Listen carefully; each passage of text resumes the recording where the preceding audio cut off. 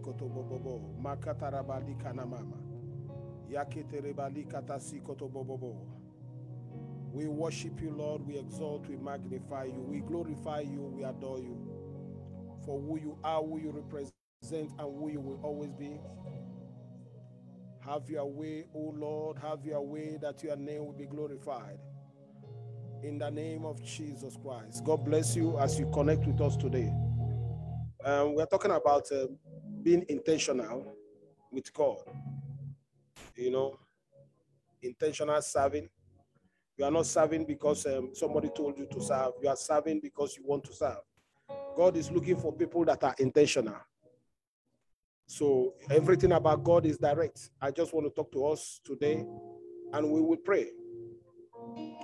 In the name of Jesus Christ. The word said that the entrance of the word giveth light and understanding to the simple.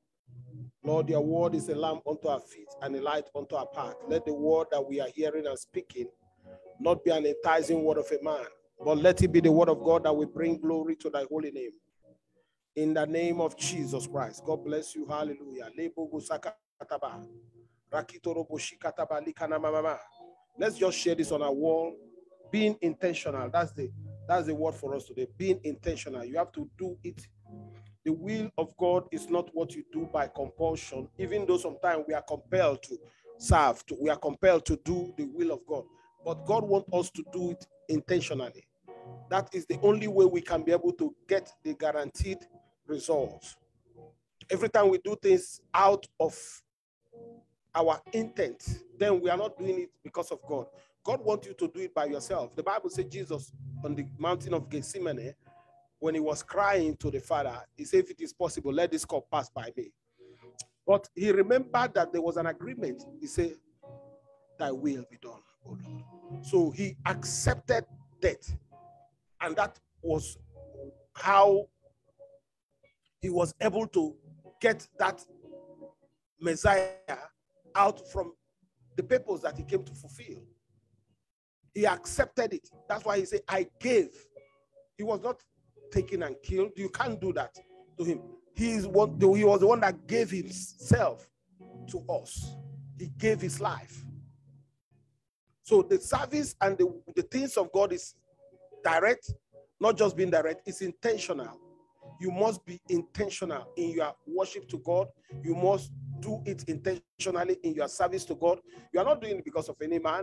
You might be called by somebody, say, hey, I see that there's a calling in your life. But let me tell you something. Don't just follow what the man said. Make sure that you are ready to do the work. Because it is, the things of God is not physical. They are spiritual things. So don't enter it because you have seen the glamour of, being a preacher or an apostle or a prophet, or just being an usher or a praise team leader. And you see all the glamour, because that's the first thing people see. But everything about God is spiritual. That's why Jesus said to the woman in John chapter 4, in verse 24, the Bible says Jesus said to her that God is a spirit, and they that must worship in truth and in spirit. So the service to God is direct and is intentional. You have to be intentional. I just want to talk to us from my heart today, and we are going to pray. You must be intentional with God. If you are just coming to look, to view, I'm telling you, I'm sorry. There are things you can't get by viewing. If you are a viewer, you become a victim. But if you participate, and you are not participating because somebody told you to participate, you might be told, but let it be that you accept it. The Bible says two cannot work together, Amos 3:3, except there's an agreement. You must agree. Even the devil cannot afflict you if you don't agree with the devil. I've said it many, many times, but I just want you to understand that you must be intentional with God. You must be direct with him. That is the way we get things done in this kingdom. This kingdom is a kingdom where you know who you are and you go out and do the will. Not because you are compelled to do it, but because you love God, but because you want to serve God, because you want to be in his presence. The Bible says in the presence of God, there is fullness of joy. At the right hand of the Father, there are pleasures forevermore. But we get to the presence of God by doing the will of God intentionally. God will not put a gun on your head and drag you. On rare occasions, God called people like that. A lot of people that God called, God will keep whispering it to you. If you never answer that call, the calling of God in your life will not expire. God will move to the next man. Nobody can have the capacity or the ability to stop the will of God. That you did not do what God wants you to do does not mean that that thing has expired. Nobody has his name tagged to one thing about God. If God cannot get it done from you, I remember when God was talking about Jacob, how Jacob will be this great person. His brother is going to be bowing down to him all day. But Jacob wasted his youthful age and years. He never fulfilled that. It moved to the next generation. It moved straight to Joseph. Joseph was available. Joseph was the one that was ready to take up the mantle. And God intentionally gave it to him. So we have to be direct with God if we want to do the will of God, if we want to serve God. Lord, let your word that we speak not be an enticing word of a man, but let it be the word of God. For the entrance of the word, the Bible says, give it light and understanding to the simple. Lord, your word is a lamp unto our feet and a light unto our path.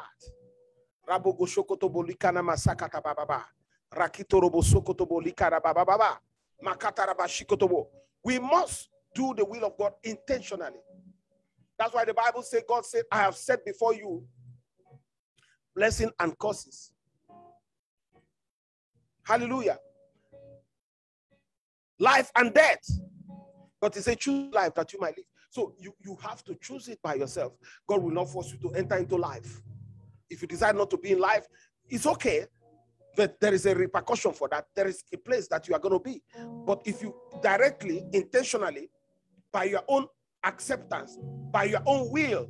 I remember when Jesus came to the man, he said, will thou be made whole? And the man began to tell him stories. You know, I've been here 38 years, you know, every time the water is turned around, I want to step in, somebody step ahead of me. No. Will thou be made whole? It must be your will. If God says you are blessed and you don't want to be blessed, God will not force blessing into you. He has never done it and will not. God allows us to make rational decisions so that we can be able to stand with our decision. In the name of Jesus Christ. I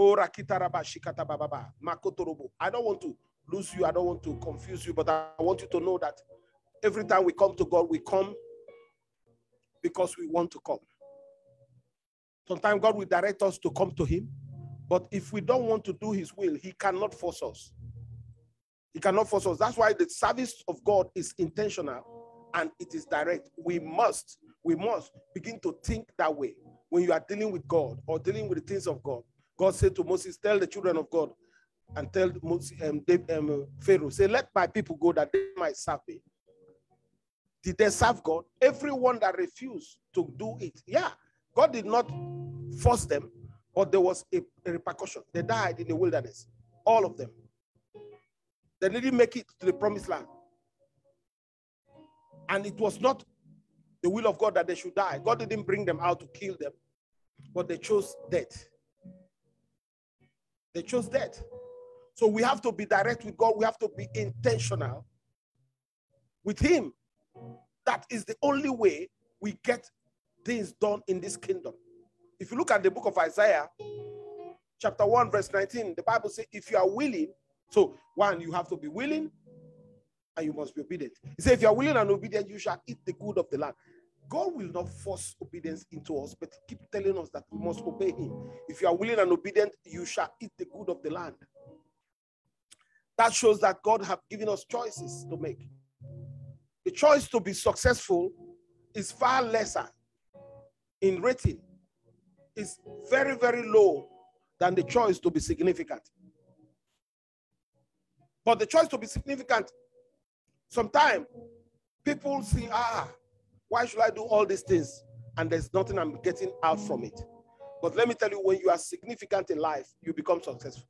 But if you choose success, you can still be successful, but that person will expire on earth and never remembered again. We know about people that were significant in their life. They chose it. They had other choices. They could have been like every other person, become mean. But they decided to be somebody that would be a beacon in the community, somebody that everybody will run to, and they help people. So that is the same thing, the will of God, the service to God. Job 36 verse 11. The Bible says, if you obey and serve me, you shall spend your days in prosperity and your years in pleasure. Now, if you see anytime God is speaking to us and use the word if, he's giving you an opportunity to make the right decision. But he didn't say you must make it. Say, if they obey and serve, they shall spend their days in prosperity and their years in pleasure. You have to just be significant in life. Be significant. Don't try to see everything that money must be attached to it. Or if I have scratched your back, you must scratch my back. That's the way people live. The Bible says if you do that, that means you are not different than the people in the world. If I help you, you must help me. If I bless you, you must bless me. And people give to people that they can get back from. And the Bible says if you do that, you are a wicked person. You see somebody that is in need in your area, you say, oh, if I do this to them, what will I get from it? Then you are looking for somebody that does not need your help. Then that's the person you want to help because we want to buy face. Yeah, it's good. You will get that recognition. The person will know you. Maybe sometime they will not even do anything for you back because they don't even need you. You are the one that need them. But people are still happy to do that. You must be intentional with God. You must be direct with him. You must serve him by your own will. Jesus says, seek you first the kingdom and its righteousness. Matthew 6:33. And all these things shall be added. I have never seen when God begin to carry cane and chase people around and say, why are you not seeking me? We are not created like robots. God allows us to decide whether we come to him or not. But I want you to choose life today, that you might live, you and your family. So I said before you, life and death, blessing and curses. But choose life that you might live. Choose it today. Oh, karabasikata bababa. Makotorobolika na mashakata bababa. Libragasikotoboyika na mashakata bababa. Lakitarabasikotoboyeke na mayika na mama. In the name of Jesus Christ. The word said that the labor of the foolish man weareth every one of them, but he knoweth not how to go to the city. Once we are intentional to God, then we begin to find out how. If you know how, you will know where and when. Everything that you want to know must come from your how. How do I do this? You go direct to ask the Holy Spirit. Jesus said, I'm sending you a comforter who will teach you all things. He will show you everything.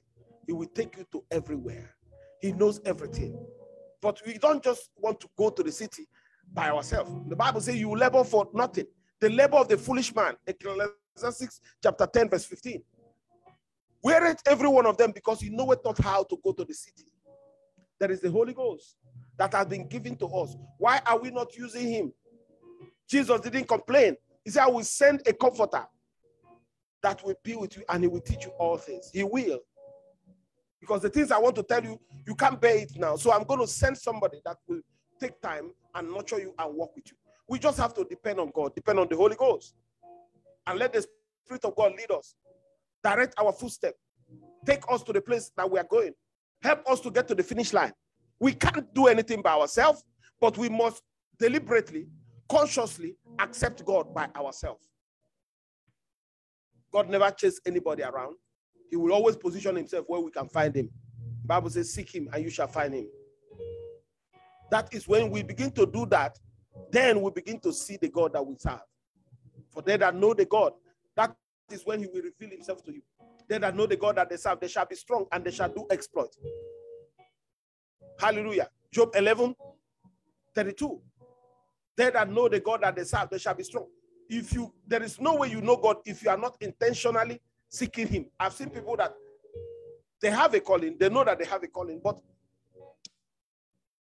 they are not fully involved with their calling.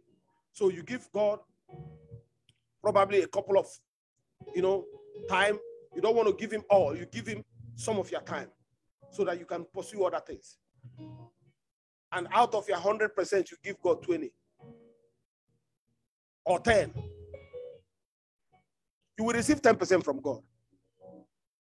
And you pursue your career, you pursue your business, pursue whatever life has thrown at you. You pursue it, and maybe 10, 20 years have passed. We discover that those things are like chasing the wind. In fact, even if you succeeded, you still want more. Some people, I was talking to a young man, he said, if I can make $1 million, that's it. Not quite long, God blessed him. He wanted more. When I was in one of the financial industry, one of our upliners, his goal was to get to 2 million. Him and the wife, they will retire. And they chase that 2 million, chase it forever, like in investment, not just cash. Both stock and bonds and all their mutual fund, everything. That guy is still working hard now. He was telling me then that he will retire at the age of 42. It's almost 50. Solomon said, everything is like chasing the wind. And one day we shall just relinquish this thing and we are not going to be anymore. Once you leave this body, our body is just a carcass, is earth. Once the soul of the man and the spirit of the man leaves this body, the Bible says all the things that you have gathered for yourself, who have you prepared it for? And don't misquote me. I like to live well, be well, have stuff, but that is not my goal. My goal is to know him. Paul said that I might know him and the power of his resurrection. That is more important to me. That we come and do this every day. Even when we have so much to do during the day and it's like we can't make it, we still come. Because we are committed. We are committed. It's not something you are doing because somebody is paying you. You are not doing it because you are getting the physical thing out of it. You are doing it because there is a covenant. And God is a covenant keeper. When God discovers that you understand covenant, then you are ready to work with him. When God began with Abraham, they began to talk like friends and began to hang out. And one day they say, Abraham, I'm going to make a covenant with you. And God made the first covenant in Genesis 15. And God did everything. Abraham just brought the animal. God licked it up. Abraham later deviated and got the bondwoman pregnant and had Ishmael. And God came back and said, Abraham, walk with me and be perfect. Now I will make a covenant with you. And this covenant, you will be involved. God said, okay, you are going to cut yourself. Genesis 17. And blood will gush out. The covenant of circumcision. That blood will come out of you. And all the male in your household. So during the whole time of that circumcision, they were sitting at home. And Abraham felt the pain because the first time he didn't have to do anything. He brought the animal, cut it up and throw it there, and God put him in a deep sleep. The Spirit of God came down and licked up the whole trench, burned the sacrifice. So there was no pain from him. So the covenant was one-sided. And God came back and said, now I'm going to make a covenant, but this time you will cut yourself, Abraham. And from there, Abraham began to understand. It was intentional. If you had said, no, I don't want to have any covenant with you, God will just go away. It was that covenant that God protected because God is a man of his word. That covenant is a rigid one. He's a covenant keeper. Every generation that comes from the lineage of Abraham, God remembers the covenant he made with the man.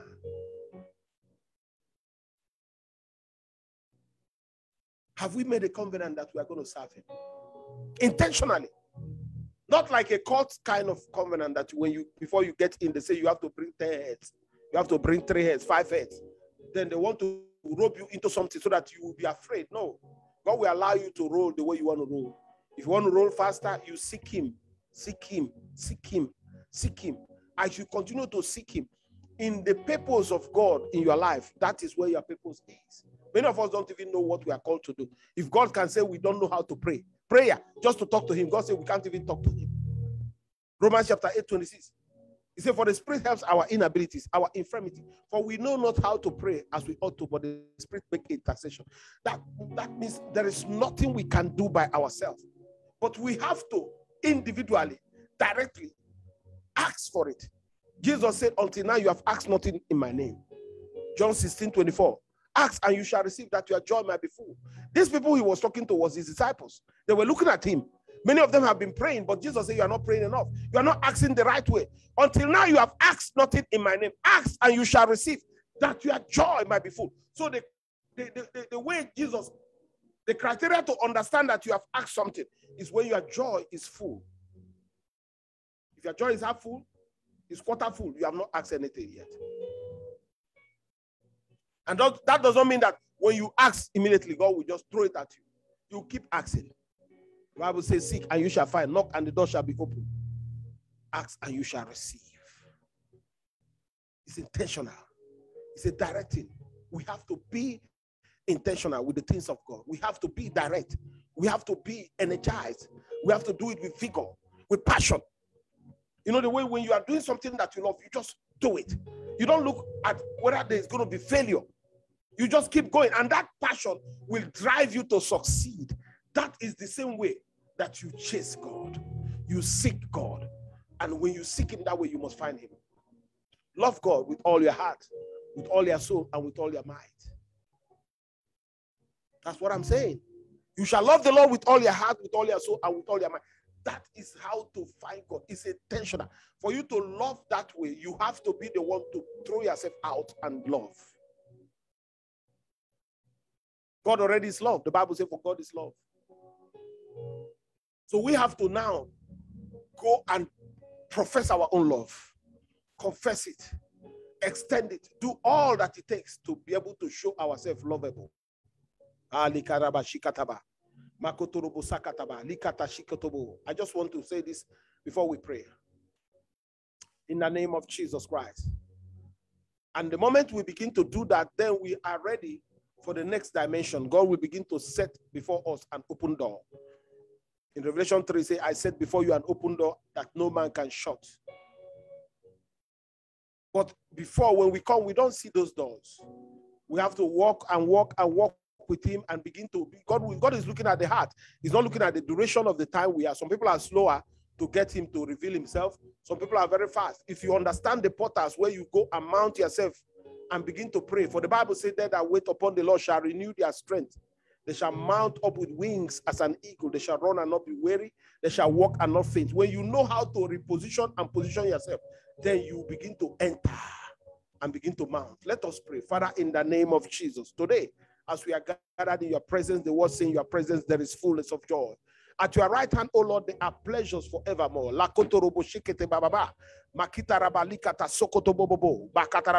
give us the ability to be direct, to be intentional with you in our pursuit for the kingdom, in our pursuit for righteousness. Lord, we know we cannot make it without you. By strength, the Bible says, shall no man prevail. But we ask the Spirit of God, the Spirit of truth, to help us. Let the Holy Ghost come and be our help, our guide in all that we do by the authority and the power in the name of Jesus. In any way we have not been able to seek you the right way, Lord, wash us, purify us, sanctify us. Don't take the Holy Spirit away from us. Don't take us away from thy presence. For in the presence of God, there is fullness of joy. Lord, at your right hand, there are pleasures forevermore.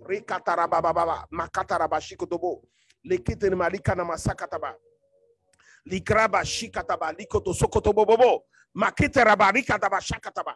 Have your way, O Lord. Have your way, Father, that your name will be glorified. Lebraga sikataba baba rakata raba shikoto bolika nama sakataba. We bless you, Lord. We worship you. We exalt. We magnify you. We give you all glory and adoration. We give you all exaltation. Have your way, O Lord. Lakoto robo lika nama mama makoto robo sekete baba rakata raba shikata baba. Lord, let the Spirit of God possess us right now. Take charge of our life. Lord, we are asking that it shall be intentional with us. By the authority and the power in the name of Jesus, we release ourselves, oh Lord. Let the Spirit of God move in our life, move in everything that we do. We ask, oh Lord, Father, that the Spirit of God possess us and direct our path. The Bible says the step of the righteous man is ordered by the Lord. Order our steps. Help us to stand in the covenant. When you are a covenant person, you don't break it. Covenant always have the repercussion. God knows about it. That's why God is direct with us. God is intentional. He tells us all that it takes. And we have to think, if I have to be in this covenant is a blood covenant. The blood of Jesus was used to enact that covenant. That's why the Bible said that the cup we share, is it not the covenant of the blood of Jesus Christ, or the testament, or the testimony? That's a covenant. We are tied with blood. Every child of God, we have a blood that is holding us together. So it's not just that we accepted him. Like the Bible said, if you confess the Lord Jesus Christ and believe in your heart, you shall be saved. No, that is just an entry level. When you begin to go deeper, then you are going to be taken into an oath with that covenant. That's why you must confess Jesus verbally. There is no way to get to salvation and you say, don't worry, I believe in my heart. I believe. No, God said, if thou confess with thy mouth the Lord Jesus Christ, so that at the latter day, that your word will be standing. And the devil cannot say, you did not become a Christian. You don't say, I believe God. Don't worry, I don't have to say it. You must say it.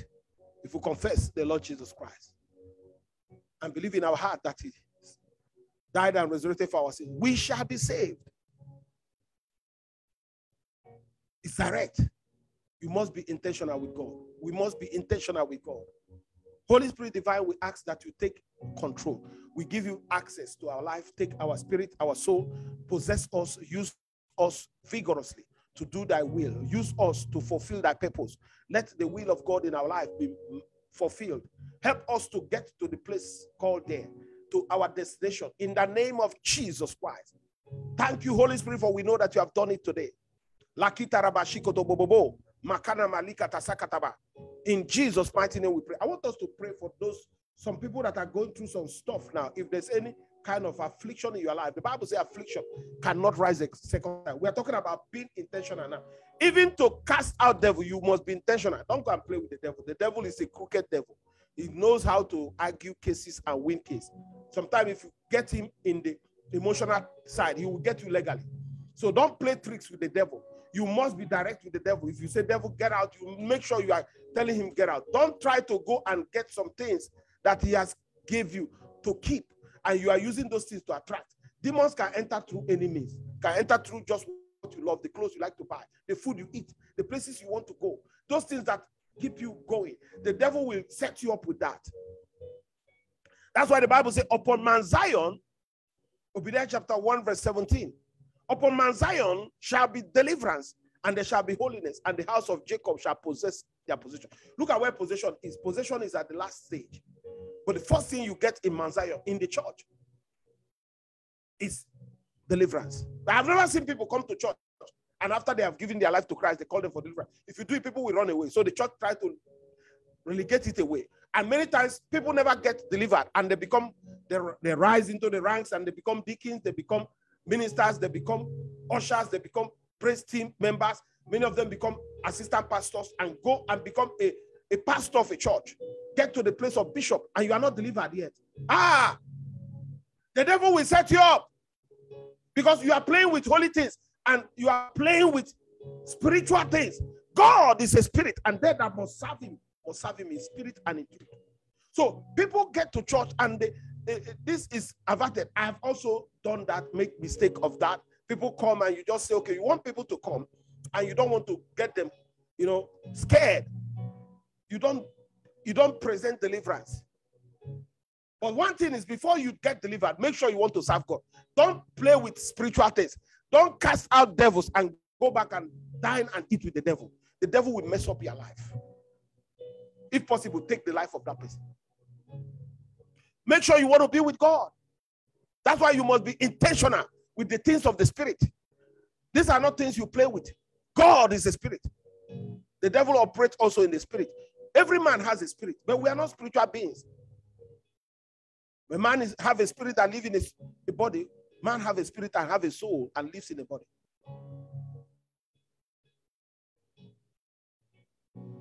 So ask God, say, God, deliver me today from blood-sucking demons. If you look at verse 18, it says, and the house of Jacob shall be fire, and the house of Joseph flames, and the house of Esau for stumble, and they shall kindle in them and devour them, and there shall not be any remaining of the house of Esau, for the Lord has spoken it. But you must deliver. You must be delivered. Let deliverance come upon you right now, from the crowns of your head to the sole of your foot. One day I'm going to talk about how demons enter into us through eyes. Every opening in the body can be a channel for demons to fly in. But you must be guided. And the devil cannot possess a Christian, but the devil can demonize that person. Because once you confess the Lord Jesus Christ, then you have given yourself, you have given your body, hopefully, to God. But because you have not cleaned the house is still coming with trash and junks. So you have opened some can worms, and the devil will still have access into the body, right, left, and center. You need to go to deliverance. Even though the devil cannot fully possess that person fully. If you see people that have had any kind of encounter with God, they go back and forth. And a wavering person, a carnal-minded person, cannot be with God. People that are carnal-minded does not mean that they are unbelievers. These are people that are believers, but they are still tied to the wall. Their mind is still tied to things. That is why the Bible called them carnal-minded. The people that are of the flesh. If you look at the book of, I'm trying to go into deliverance now. That's not where we are going today. I want to talk about intentionality. But if you look at Romans chapter 8, verse 1, the Bible says, now, therefore, there is no condemnation to them that are in Christ Jesus, who walk not after the flesh, but walk in the... So in Christ, it is possible to be in Christ and still walk in the flesh. That does not mean that you are not in Christ, but you are in the Christ, but you are walking after the flesh. So you are carnal-minded. And the devil will mess you up. Because you cannot be stable. A carnal-minded person, the Bible says, is unstable as water. Today you are hot for God. Tomorrow you are cold for Him. Next tomorrow you are hot. This day you are not stable.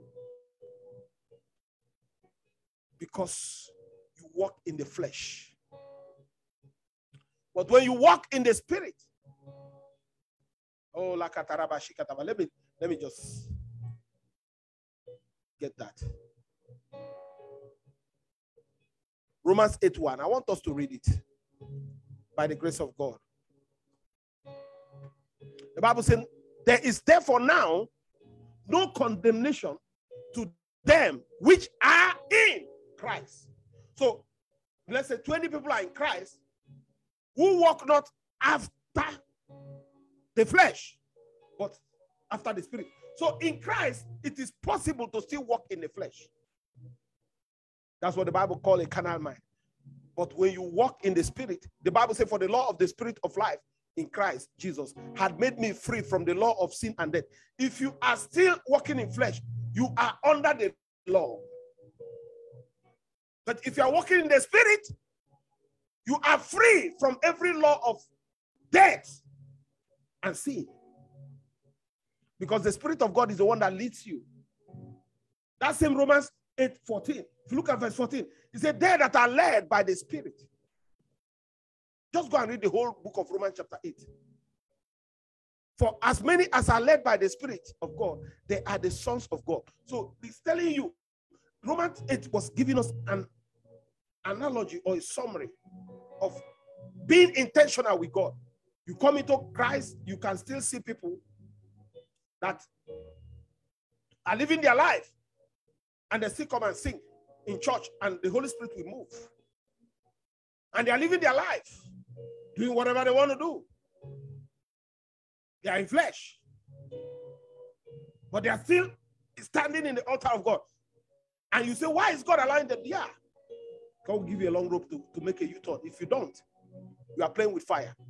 Because Jesus told the woman, God is a spirit. And they that must serve him in truth and in spirit. If you look at the discussion between Jesus and Nicodemus in John chapter 3. Oh, Rakataraba. Somebody is just pulling me. I want to end this thing here, but somebody is pulling me. Say, let's go deeper. We are going to go deeper now. John chapter 3, when Nicodemus came, the Bible said there was a man named Nicodemus, a ruler of the Jews. The same came to Jesus by night. I want us to see it.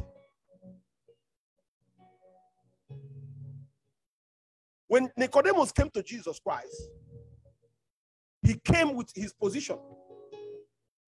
But after he met Jesus, the eyes of his understanding was open. Nicodemus was not an unbeliever. Many times we make mistakes. We try to preach with John chapter 3 to sinners. You use this to tell a sinner to come to God. But Nicodemus was, in our time, he would be in the office of a bishop.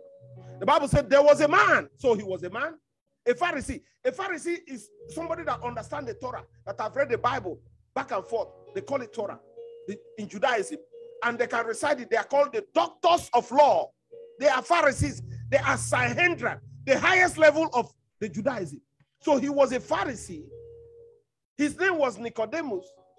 And he was a ruler of the Jews. You cannot be a ruler of the Jews if you don't understand the Torah. But the man came to Jesus. The Bible says the same came to Jesus by night and said unto him, Rabbi, teacher. Because he's coming as a professor of law. Now he's seen somebody that understands how to break the laws into particles and explain it. So he called him teacher.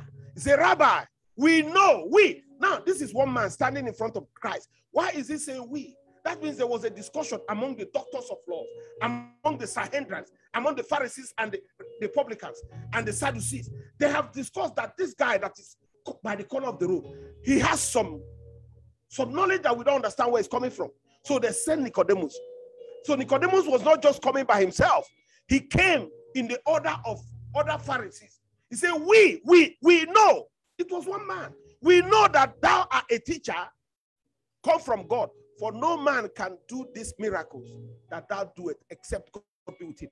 In our time, Nicodemus will be probably a PhD holder from Harvard that has 3 or 4 PhDs in Christian religious knowledge and faith and different, disciplines in Christendom. But he does not understand the spiritual things.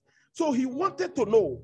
And when he came, he was surprised that Jesus didn't even look at all the accolades that he tried to give to you. We know that you are a teacher that comes from God and all that.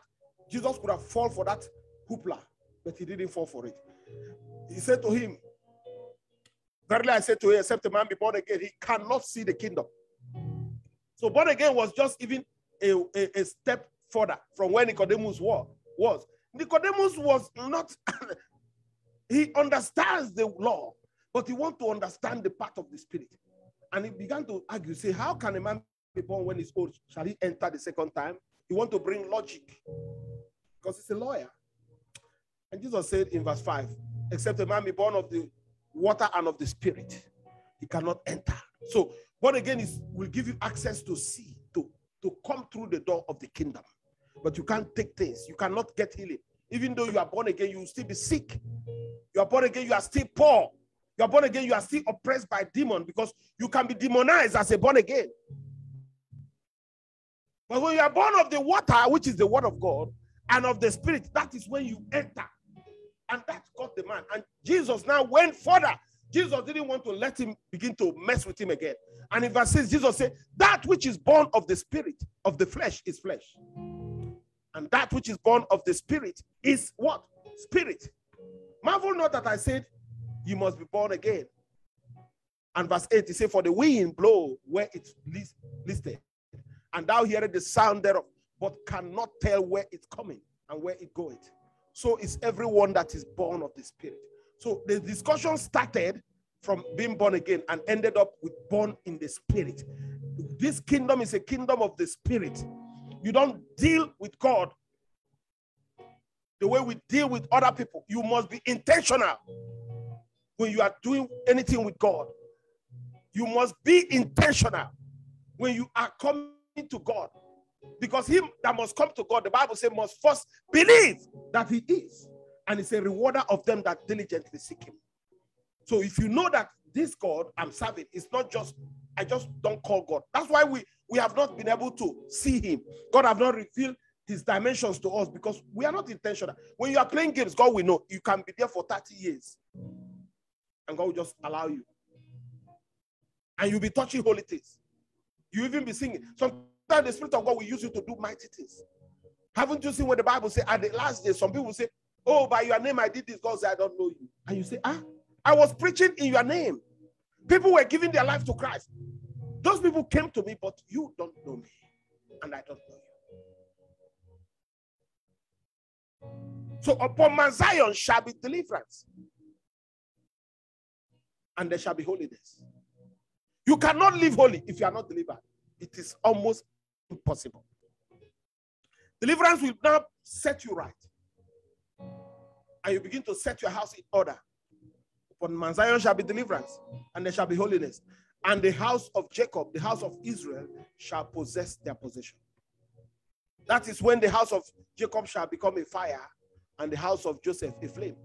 That's when fire will come. The light of God will begin to shine upon you. Oh, lakata sikataba, likanama sikotobo rekatababa, brakitorobo sakataba, likanama shikotobobo.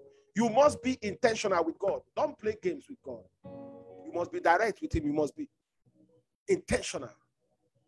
You must be intentional in your service to him. You're intentional in your worship to him. Many times we want to say, oh, don't worry, God will understand. God does not. God is a spirit. Don't try to use the wisdom of man to connect God. God is a spirit. God knows the end from the beginning. Don't try to say, oh God, you know, this just happened, and you know, I'm a man. He knows all that. God knew that we cannot stand. The Bible said God knew that we are not sufficient. That's why he said that the Spirit helps our inability. Your weakness is God's side. You have to give God every part of you that is weak. Your strength is your side. Because the Bible said, my strength is made perfect in weakness. That's what God told Paul. When Paul was praying, he said, let this cup pass by. He was talking to God, said, take this yoke off me. And he was praying. He prayed. The Bible said 3 times, God called him and said, Paul, my grace is sufficient for you. And my strength is made perfect in weakness. It is in weakness that I am stronger. So don't be worried about your weakness. I will take care of that. So give your weakness to God. Every man have one. Don't be ashamed about it. Go to God intentionally. Say, God, this is who I am. I know you know me. You created me. Before you see God, God has seen you many, many years. God knew who you are. Just tell him who you are. Connect to him. Let him help you. And you will see life will be better. But you must be delivered. Upon Mount Zion shall be deliverance. If you have not been delivered, and deliverance is not a wash, it's not one time. You go for deliverance periodically. And sometimes you do self-deliverance. You begin to pray intentionally. Even up till date, as a man of God, I still go through deliverance. I set myself apart and begin to pray for some stuff. Because the devil is a wicked and a crooked devil. I told you many, many times. If you let him, he will beat you down and keep you down. And if you don't get up, he will kill you there. We don't have to give any opportunity for the enemy to shine. Thank you, Holy Ghost. Thank you, Jesus. Hallelujah. I believe somebody's helped today. This is not where we were going, but we went in there. Thank you, Jesus. For the word I've been spoken, let it bless us today. I want to pray with you if you are sick in the body. The Bible said, Jesus said in Matthew chapter 10, and the Bible said when he called unto him the 12 disciples, he gave them power against unclean spirits to cast them out and to heal all manner of sickness and all manner of diseases. I want us to stand in that word. He gave them power against. So we have power against every authority, every sickness or infirmity. We break every yoke and covenant. We destroy every plan of the enemy in our lives. We cast out every unclean spirit. And we destroy every demons. We send them out. Get out. Loose them now and let them go. And we begin to ask for healing upon everyone that is sick in their body. Whether it is bone, whether it is ulcer, fibroid. What is it called? Leukemia, cancer, high blood pressure. Everything that has a name. The Bible said the name of Jesus is a strong tower. The righteous run into it and they are saved. At the mention of Jesus Christ, every knee in heaven and on earth shall bow. Thank you, Jesus, for it is done now. Receive healing in your body. In Jesus' mighty name we pray. Amen. And like I said, I want to pray with you if you are here and you have not given your life to Christ. We have an opportunity to say, Lord Jesus Christ, I confess you as my Lord and Savior. And I believe in my heart that you died and resurrected for my sins. Jesus Christ, come into my life. Jesus Christ, come into my life. Jesus Christ, come into my life. God bless you. Hallelujah. I love you all with all my heart. But above all, Jesus, love you the more. Look for a Bible-believing church. Connect with us If you need prayers, let us know. You need deliverance, we can make an appointment and we'll pray with you, and you see many things, and we'll give you things that you can do after that. Because after you have been delivered once, you need to know how to deliver yourself and also deliver your folks. It is done. God bless you. Have a wonderful weekend. I'll see you on Monday. Bye.